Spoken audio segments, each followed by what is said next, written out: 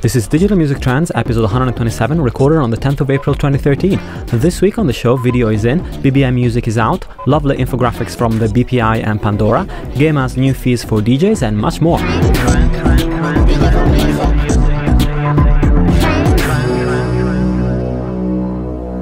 Hello everyone, and welcome to Digital Music Trends, the weekly show covering the latest news in the music tech industry. DMT is available as audio and video on iTunes, most podcatchers, SoundCloud, YouTube, Stitcher, Mixcloud, and TuneIn Radio. So this week on the show, I'm really happy to welcome Tom Davenport, freelance journalist writing for a variety of publications. So hi Tom, and great to have you on. How's it going? Very well. Thanks for having me on. Well, thanks for being on, and it's just us two today because unfortunately I had a Virginie Berger scheduled on the show, but she had internet connectivity issues, so she couldn't make the Skype call. And so, but it's actually quite a busy week, so I think between the two of us we should be able to cover all the topics. And so let's start by talking about Vdio, which is not a digital music service at all, but it's very much part of the picture. So after years of rumors, the service is finally gone live in the US and UK, just for audio premium subscribers. And just a couple of weeks after we mentioned the Spotify rumor in connection to Spotify possibly being in the process of working on a video service. So it's interesting that the video service is now finally online, but surprisingly it doesn't follow audio's footsteps in terms of model, because it's a pay-per-view service. And of course, you know, we were discussing a couple of weeks back how it was difficult for audio, of course, and for Spotify probably it's going to be difficult if they're working on a video service to create a catalog large enough to offer a decent subscription service. And so pay-per-view seems like a good way to go. But you know, first of all, Tom, what are your thoughts on launching a service of this kind that is different from what users may have expected from a service like audio, for example? Well, I think it's you make a good point about them not having enough of a catalogue to have a subscription service, because people are going to expect, you know, a lot of content. It's something that's taken Netflix years to pick up on. Yeah, sure. I think on that same point, there's actually the other reasons for adoption, because it's going to be hard for people who are new customers to Vdio, which is I just realised it's hard to pronounce that without being clear what service. Vdio, whatever you want to call it. So yeah, that's true. But you know, any new entrant to the video streaming space is going to be, you know, it would be ballsy to ask for a subscription. Yeah. Because not just because of the catalogue, because you know you're going to be a new name.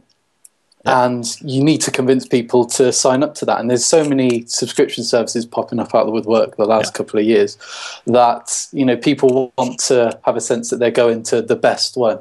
Yeah. Or you know, they don't want to, you know, have to go to different places. You know, it'd be nice to have just the right one. Yeah. It's not necessarily clear what the right one is at the minute. And of course, you know, Netflix got slaughtered when it launched in the UK because it didn't have enough catalog. And even then it had, you know, a decent catalog, but of course it wasn't enough for most users. So so the bar is set pretty high at this point in when you launch a new service, at least in the UK and the US. But the price points, of course, are a little bit high. Audio is offering Vdio is offering $25 or £20, I think, of free credit to the audio premium consumers. And I guess, like, I'm interested in what the play is on their part. Like, on the one side, you would think that there's so many outlets offering video online at the moment, but I guess the challenge for services like audio, Spotify, Deezer is to really reduce the churn in users and reduce users from leaving that ecosystem. So I guess there's some value there in keeping the users engaged in that particular ecosystem and not letting them out into other services, of course. But I don't know, is that enough of a value to create a whole company around? Do you think there's money to be made in that? There's absolutely money to be made in. I assume you mean streaming, you know, content. People go through content like food right now. I mean, you know, people are taken to streaming better than a lot of people expected. A few years ago, it was a bit of a, you know, are people going to be okay with this? Of course, the technology and bandwidth supports it, so it's kind of working. But when you say it's about keeping people in the ecosystem, I think it's one thing, audio and video, again, it's kind of, that's a little hard because they don't have a sort of umbrella brand as such. Yeah. So by having two different names, okay, they're pretty close. We can see that they're related. The names, echo off each other. But there's also a sense that they're two different companies. Yeah. And I think for something like Spotify, which for a long time it's looked like, it's not necessarily a music-centric name. They could do other kinds of media, and the word Spotify still makes sense. Yeah. So if Spotify were to go into video streaming, or even, book subscriptions or that sort of thing, all for one subscription fee, I think that's the kind of thing that helps keep people in one ecosystem, because people say, well, I've got one subscription payment going out each month for all that digital content, and they're saying, so then there's less churn. Yeah. Video, of course, is going to be pay per view or stream, as far as I know. Yeah. And people are loving the audio experience, so maybe the same will be true for video. But time will tell. Time will tell. Yeah. There's a lot of companies doing the same thing, so we'll see what happens. Yeah, exactly. We'll see what happens on that one. But and the Spotify audio rivalry is actually heating up right now. Like I'm seeing more and more articles that are highlighting the pluses of one and the pluses of the other, and the deficiencies of one and deficiencies of the other. I myself am currently a Spotify user. Just because I used to work in a field where I had to access a lot of tracks very quickly, and sort of the search is just like absolutely instantaneous on the desktop client for Spotify, which made a difference for me. But of course, I'm hearing a lot of people in the industry that are really keen on audio in terms of user experience, and I have to agree with them that it's a great interface and a great. Also curation of the content on that front. What's your take? Who do you vote for? Audio looks very nice. Spotify's got a huge. Well, they both got good catalogs. I mean, actually, that's the thing. Is although one company might, I don't know the exact numbers, but one company might be able to say we've got X million. The other company says we've got Y million. Yeah. For most people, that it's going to have pretty much all or most of the music that you want, certainly to mainstream taste. So the only way to differentiate is for the user experience around, between that and how you literally interface with the software. Yeah. So audio seems to be getting a lot of attention for having a nice interface. Companies like Apple have proven that in the long term that's something people go for. People like. People, maybe it's more I could say actually, people don't like having difficulty with software. I think a good interface isn't necessarily like, wow, this is nice. It'll often more be an absence of not enjoying it. If you remember back to the days of Windows XP, and I think personally I found myself banging my head on the table with that sort of thing. So audio has had a lot of support since early on. There was some criticism about its launch strategy in the UK early on, because some people felt that it didn't do a good enough job, and it could have made a bigger noise. Yeah. And so some people thought they were kind of slacking a bit and would suffer for that. But in a way, whether it's intentional or not, they've let the word of mouth kind of grow. Of course, I'm not saying they've done no press or that they've been rubbish at it. I'm not one to comment on that. Just saying. Sure, yeah. But one way or another, whether it's intentional or not, it's kind of proven to be a good thing, because the product is speaking for itself. And now they're coming up almost as an underdog, which is interesting. And people love the underdog. So yeah. Definitely. And talking about underdogs, this is an underdog that didn't end very well, but we're talking about so many new services coming on the market that are new, but unfortunately, BlackBerry's BBM music service ended up being it's been announced that it's going to be closed by RIM. The service was launched in 2011 and it costs $5 per month. The service, of course, had been panned from the very beginning in the tech press, including Business Insider articles article calling it laughable, given that users were only allowed to have 50 tracks cached or downloaded on their phone, and the following month they would have to they were only able to swap 25 tracks of those for new tracks, and they had to keep 25 of those as the old ones. There were some options to build a collection if you had a lot of friends that were on the service, and they could give you their tracks, and that was sort of the only way that you could really grow this pie. So that was kind of like a bit of a losing game from the beginning. So you know, what I'm wondering is whether the closure is more related to really BlackBerry's need to restructure, and you know, or whether it's a case that if they had been able to launch a better, more comprehensive service, whether this would have had a slightly longer lifespan. I don't know. What do you reckon it's just tied to BlackBerry's decline in general?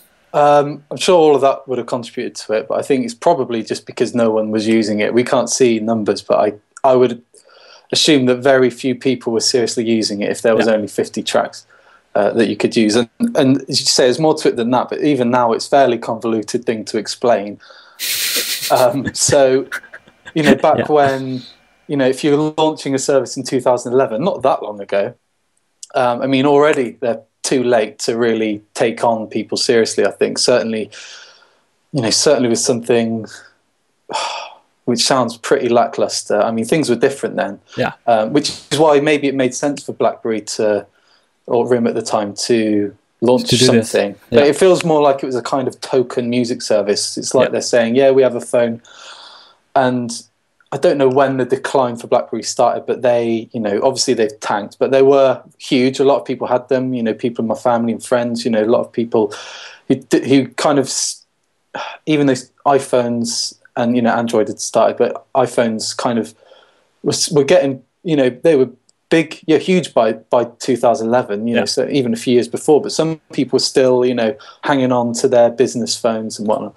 Absolutely, so there was a lot of people there that, you know, there could have been a good music service for, but yeah, I just think it was just not a good enough. It's just poor offering. And now, you know, even less people are interested. So why keep it open? Why keep it open? Yeah, it's just a loss of money, lots of resources. And the interesting side of this is that they actually recommended Vdio to their users as the alternative. So they actually they had some sort of deal, I guess, to offer 30 days free to their users of the service if they signed up for Vdio. Which was an interesting it's an interesting turn of events. It will be even more interesting, of course, if there was a deeper partnerships in terms of BlackBerry actually switching to Vdio as their suggested choice for music subscription for their own users. Although at the moment I feel like it's more like a way that they're sort of letting people go gently by telling them, look, I'm sorry, we're stopping the service, but you have this great service that you can rely on instead of us now. But maybe that does suggest that they'll go there at some point, because if they're making some kind of commitment to, you know, publicly say, yeah, Vdio is good, effectively, then, you know, it would be too early to say Vdio is, you know, the one to commit to and sort of let's go for a proper contract kind of deal, or, you know, some kind of proper integrated tie-in. But they're already, you know, making steps towards it if they're, you know, going on record to you know, say that sort of thing. So that's actually a really interesting point. Yeah, and I mean, of course, you know, their decline is huge, but still, if they were to endorse a specific streaming service over another, we're still talking about millions of users. So it's not a bad really catch if that was the case. Absolutely. And it's also users that probably have the $10 a month required to subscribe for mobile, because most of BlackBerry users are business consumers. So that's definitely a decent demographic to tap into. So moving on from there, I wanted to talk a little bit about the YouTube deal that was made last week. We talked about it on the service on the show last week, but so I don't want to dwell on it too much. But there was a very good article by Helene Lindvall on Digital Music News talking about the YouTube SASM Universal Music Publishing deal that we discussed, and so she points out how there are certain interesting aspects to this deal that could actually provide YouTube with a little bit more leverage when it comes to the discussions with the collection societies. In particular, she talks about the fact that catalog from Universal Music Publishing that has been licensed is an Anglo-American one, meaning from British or American Collection Society. And this actually means that the tracks that have contributions from societies that don't have a deal with YouTube, like STIM in Sweden, for example, that Helene is a member of, are not considered as part of the deal. So point A, a lot of tracks are, of course, discarded because not all the rights are cleared. And also the interesting thing is that the territoriality of the deal is that it's works for 127 territories, which allows YouTube to monetize the tracks that are part of the deal in a number of different countries.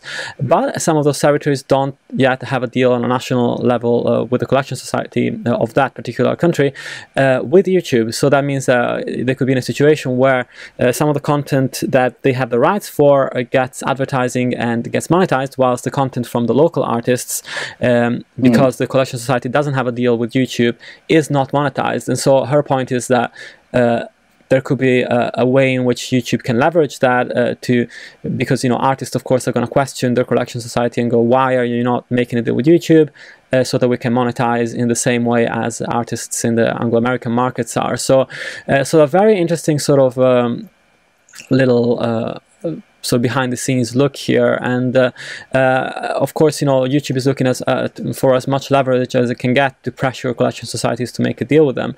Do you think that's a good move on their part? I hesitate to say YouTube because really it's, we shouldn't forget this is Google, and it's Google doing the old shoot first, ask questions later, or shoot first and let other people pick up the pieces later. I'm not an anti-Google sort of person, but because of the, I'm aware of the immense amount of good that it brings to the world. But this whole thing reminds me of an absolutely incredible documentary on Storyville recently. Yeah, I don't know if you saw it. It was called Google and the World Brain, and it was about Google and its practices with scanning books for Google Books, but which on the surface is a very noble endeavor, and it is in so many ways. But it was a sort of shoot first and let other people deal with the consequences later sort of thing, where a lot of copyright owners kind of got shafted. Yeah. It's a similar sort of thing now. Google has the winning card because it has YouTube. YouTube is, it's a winning card because YouTube is excellent. Yeah. But the people who it really affects, which is the musicians in countries, or the people who aren't necessarily being represented, or they're just being at the back of the queue. Yeah. Again, now it's a hard thing to complain about because that's just the way these things have to work. Google can't go and knock on the door of every independent musician and say what deal do you want. But it's just a sorry thing to see that the internet works like this. And sure. Because of the scale of it, I can give one example of one thing I see regularly on a weekly basis of how these international not headaches, but dealing with content on an international level. Yeah. On that topic, the internet is really an international. It's almost like one country. Anyone can access it, generally speaking. Yeah. And the problem is it has to operate on all these different kinds of rules, different countries, and that doesn't add up in so many ways. So I write for one site called Ultimate Guitar, and it's a rock music site. We'll often share music videos and do top 10s, and we'll often use YouTube to stream the music. And the problem is a lot of countries can't access that, so people in Germany can't hear YouTube stuff. So wherever possible, we'll use SoundCloud because it does, at least can be heard in any country. But of course, SoundCloud, if it does, there's some rumours that it'll start paying royalties. I don't know what will happen there. I think of some good reasons for it, but then one reason against it is that then it introduces a load of royalty headaches in certain countries, and then suddenly we've got the same problem with SoundCloud as we did with YouTube, and there's no international sort of platform to promote music. So, which is a shame. Yeah, so it's, again, this recent YouTube Universal news is just, it's something that's going to keep being a problem in all kinds of aspects of the internet, and it's kind of a little helpless. I don't know that in our lifetime we'll really see a solution, because there'd have to be some kind of international internet law, and it's just, I don't know, it's just not going to happen. It's not going to happen. Yeah, I mean, and it's, of course, I appreciate societies making a stand against YouTube when and where it's possible, and it's always like we often talk on the show about the breaking point where where is the breaking point where it's more it's better for you to make a deal with YouTube and get that money to your to your writers, and or the other point where it's better to hold out and try to negotiate a better deal than other societies have managed to get so far. So there's going to be a bit of a back and forth on that one, I'm afraid, and I know some societies have taken a really hard stance on this, but I also don't really see Google backing down too much on it. So it's going to be very interesting to see this year what's going to happen on that front. And of course, streaming and digital really reflecting in the numbers for the music industry this year. The last few weeks we've been talking a lot about numbers, so there's been all sorts of reports coming out from all different countries, and every week we sort of have some sort of numbers coming in to the show to show us where the industry is going. And this year, this week, we got another three or four sets of numbers. First one comes from the IFPI, which released their big record industry numbers 2013 report, which provided extensive analysis of the performance of the industry in 2012, really.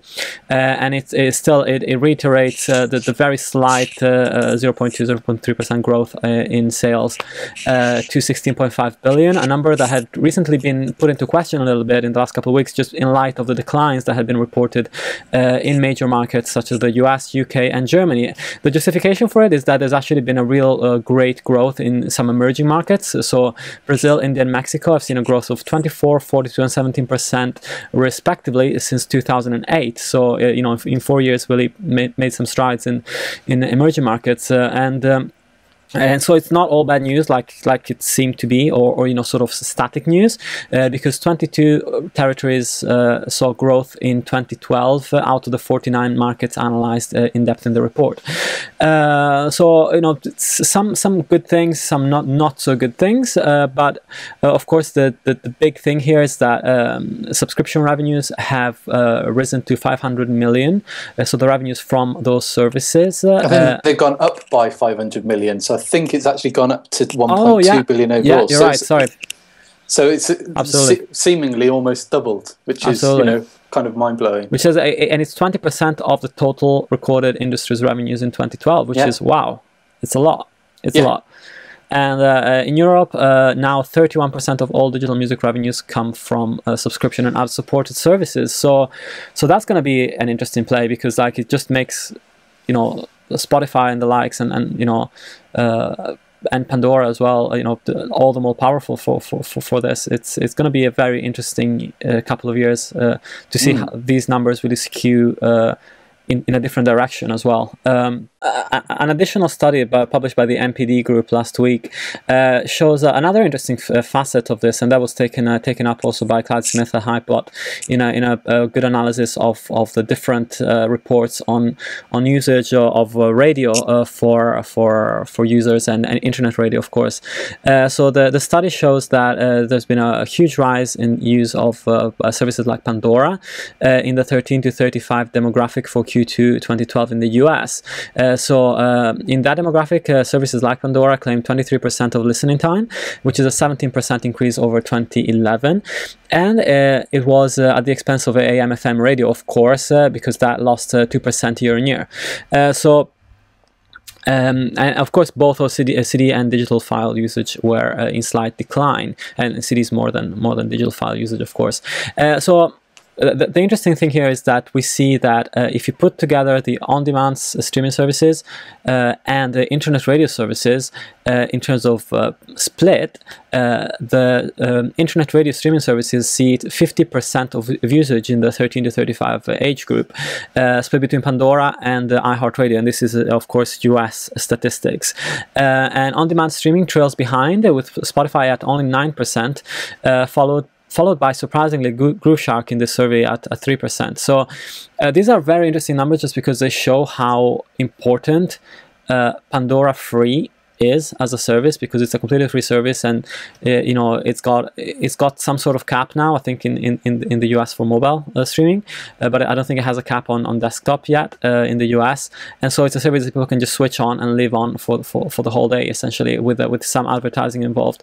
And I think that's super interesting, because we talk so much on the show about Spotify, Audio, and Deezer, and I think internet radio and internet radio streaming, which is not on demand, is such a it could be such a huge part of our listening habits, even more so in Europe, where we don't have a company like Pandora, and so the market is really up for the taking, you know, if we think there is a way that a company could interject and actually create a viable business out of that. So I don't know, do you reckon there is a space? Of course, you know, there's a whole host of issues in the UK due to rates, and that's why really nobody has entered and Pandora has actually pulled out of the UK for that reason, because the rates are too high for them.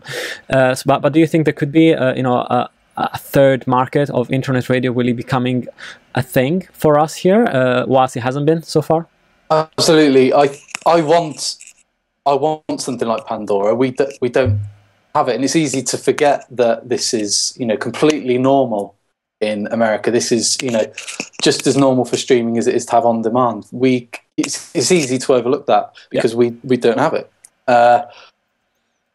It's difficult to understand what these new numbers mean for Pandora, because we haven't seen them. You know, they haven't been part of our culture necessarily. You know, something that we would talk about with friends for those very reasons. But one stat was that 200 million songs just in the morning they stream before 10 o'clock every morning. Again, USA's big country, so less surprising. But I mean, that's, you know, it hits home that that's a proper radio network. That's not just, you know, some successful streaming platform. This is a proper, you know, this is. I'm sure there's lots of people who just don't use radio because they're getting everything they want from Pandora. Now, I do remember when Pandora was in the UK. This was a long time ago. I don't know when they left. I remember trying it out, and it was excellent. It was the one I used, and I think it's the angle they have is that it has this music genome project. Yeah, and it seems to really work. You'd put in a song that you like or an artist, and it would genuinely seem to recommend some, you know, really decent and pertinent tracks, and you would get good tips from it. The only other radio service I've experienced that with is Last FM. I think their radio had been totally underrated, but I think they've suffered from poor user experience, and I think Last FM was ahead of its time in many ways, because you know, it was amazing, but you know, the founders left. Maybe that affected the vision, and it kind of, by not having sort of a clear leader in the way that other newer services, so like Spotify and Daniel Ek or Daisy and Ian, I forget his surname now, but the guy who's come from Topspin. Ian Rogers, yeah. So you know, by having clear leaders, then I don't know, there's something about the kind of branding and you know, that's missing. The faith people can have in a company. So Last FM hasn't had that. So I think the interesting one could be Apple. Maybe they wouldn't come to the UK because for the same reasons, for the licensing fees, but the rumours at the minute are that it would be some kind of radio service, and you know, based on, well, their experience with technology, but also the size of the iTunes catalogue, and you know, the amount of content that it can immediately stream to you, but then presumably let you buy in an instant. I think that would be compelling for a lot of people. And at the end of the day, it comes down to how good that radio stream is, because you know, Spotify, I've never been into the radio on there. I'm not sure what's going on. Maybe it's better now, but you know, it was bad enough to put me off bothering. So I think, yes, in answer to your question, there is room. There is room for a radio service in the UK. Yeah, in the UK and the rest of Europe. And of course, you touched upon some of the figures that Pandora released this week. They got to the 200 million registered users milestone. They announced that yesterday via blog post by co-founder Tim Westergreen, which was complemented with a very eye-catching infographic infographic on the company's achievements. And actually this week was the week of the infographics, because we had a very lovely infographic from the BPI, which if you go on bpi.co.uk you should be able to find still, detailing you know, the evolution of single sales in the UK, and announcing reaching the 1 billionth download sold in the UK singles wise. But going back to Pandora, this a very nice infographic revealing some of the more positive figures around the company, of course, and some of them include, you know, a lot of them were actually focused on discovery, like we were talking about before, and showing how much Pandora can be a driver towards discovery. So some of them, for example, were the fact that over 100,000 unique artists were played, with over 1 million individual tracks during the month of March, and that was across 400 plus curated genre stations. So that's an amazing number, considering how few tracks, how many fewer tracks are played on traditional radio, of course, and it really shows how the channel can be a real valuable discovery play. Pandora, of course, has got, you know, a lot of issues to contend with, and you know, more than the 200 million registered users, there's issues on profitability, on rates, on all sorts of stuff that they have to sort of deal with. And also international expansion, as we were talking before, is a big point, because they haven't launched in some major territories that are important music wise, and it'll be actually interesting to see what they're going to do in Australia and New Zealand, where they launched fairly recently, so there's no numbers really or breakdowns on that front. And so I mean that's pretty much it on Pandora. There wasn't really much to talk about. But going back to the 1 billionth singles download in the UK, what do you think about that figure? Do you think it's representative of how much the market has grown? Because here it's really become like a huge thing. You know, the digital single chart has become perhaps one of the most important indicators of sales in the UK. Well, I was actually kind of surprised that it hadn't happened sooner. Yeah. It seems like a relatively low number. I mean, I wonder if I don't understand this. Am I right to think it's the 1 billionth digital single has been sold in the UK? That's right. That just seems really strange to me, because I'm sure, you know, iTunes has sold billions and billions. I don't know what it's at. I think it must have gone past 20 billion by now, certainly 10. But then I guess if you stack that up, you know, compared to America and other countries, then 1 billion is pretty low. So yeah. Well, so yeah, I was kind of surprised, but you know, maybe it makes sense. It's hard to kind of have perspective on numbers that big sometimes. So. Yeah, so no, it's interesting to look at, you know, for example, 2012, 187 million singles sold. You know, if you look at the UK population, that's almost like the 3 to 4 tracks, the singles downloaded per person, which is still like a relatively good number, really. So yeah, I think there's noise in my house, but. Yeah, it starts to make sense when you see that, as you say, something like 187 million sold in the UK in 2012. I think you said that. Yeah. That, it starts to make sense that we've only hit 1 billion then. Yeah. But it's, yeah, for me, it just seems a bit strange. It just seems a bit low. You know, because you kind of think the internet's a bigger place. You know, there must. I'm sure there's a lot more people getting hold of music one way or another. It'd be interesting to see. You know, it'd be interesting to see genuine stats for all of these different, you know, sources. Yeah. But of course, we don't really have them. But if you know, we've got 1 billion, great. That's great. Yeah, sure it's not bad. And they use it as an excuse to make a very nice infographic that we could have a look at, and it's lovely. And so the last thing I wanted to just touch upon, because it's a story that just broke in the last few hours, is the fact that German DJs are now protesting against a new measure taken by GEMA, which is the Collection Society. In Germany, in regards to DJs. So basically, what GEMA has proposed with these new fees that were announced on the 1st of April is that DJs are going to have to pay for the songs that they store digitally, because of course those songs they plan on using those songs, and DJs have actually to be registered with GEMA in Germany to be able to operate. And so they basically added a license fee to the license fee that would have to be paid by a club when the tracks are played, and it's really high. So like you know, the license is 13 cents of euros per track, or 125 euros for a collection of 1,000 tracks, and then it's 50 euros per each additional 500 tracks. So looking at the number that Billboard put up, it was an article by Wolfgang Spar. If you had a 15,000 music file collection on your hard drive and you were a DJ in Germany, you would have to pay GEMA something like 1,500 euros per year just to have that music on your drive. And then that would be completely separate from the payment that the club would have to make once you pay for the tracks. So of course this has generated a lot of protests, and over 500 DJs and members of the German Piracy Party have protested in Munich. So that's kind of crazy, but I don't know. Do you think that's something that any other collection society would ever dare to do? It seems like something that only GEMA could put together. It's crazy. It seems absolutely balmy. I'll be brief because I can hear my kids making a racket out there. But it sounds absolutely crazy. How do they police it? If they can police it, it just criminalises people.